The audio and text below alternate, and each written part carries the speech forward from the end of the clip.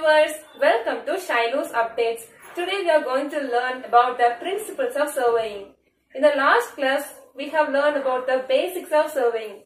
So if you want to study about the principles of surveying, watch this video up to last.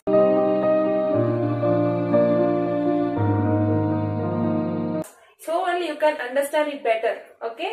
So let's see about principle of surveying. There are two principles of surveying. First one is to work from whole to part, and second one is to locate a new station by measuring two reference points. Let us see the first principle, to work from whole to part. So what it means to work from whole to part? Here a larger area is divided into smaller number of triangles. So let's see one example. Okay, consider a hexagon. So this is the boundary of this hexagon, isn't it? So this is the boundary. And this is a larger area. Now we are going to divide this boundary into smaller number of triangles. Okay. Now by measuring the area of these small triangles, we can easily measure the area of this boundary. So this is the first principle. Okay. And the process of splitting this area into smaller number of triangles is called as triangulation. Okay. Here in this first principle, what's the benefit means? The error occurred during computing can be easily eliminated. Okay. So this is the first principle. Now let us see the second principle. Okay.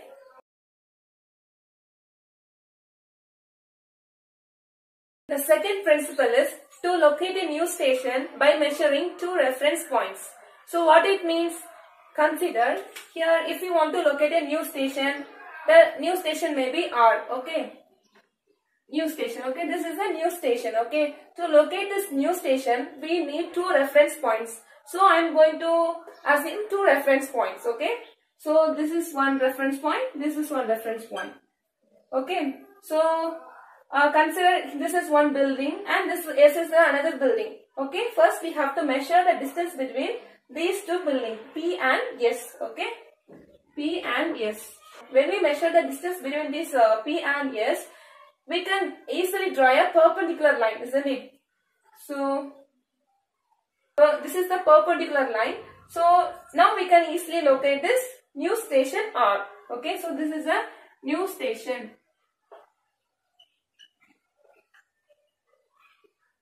So this is one method. Okay. Another one method we can see that's also very easy. Further also the new station name is R. Okay. So this is a new station. So to locate this new station, we should need two reference points, isn't it? So P and S. So first of all we should measure the distance, and next what we have to do is we have to measure the angular distance, and we have to measure the angle between this P and R. Okay. And between this S and R. So the angle between P and R is alpha, and the angle between S and R is beta. So we know the distance between P and S, and we know what is and we know the angle also, isn't it? Alpha and beta. So by this we can easily locate the new station R. So what's the main thing is we have to locate a new station by measuring the two reference points. So that's the second principle. Okay. So these are the two principles of surveying, and this is a very important question also asked in many interviews, and also in exams this question is very compulsory. So if you like this video, please subscribe my channel and do support my channel. Thank you so much.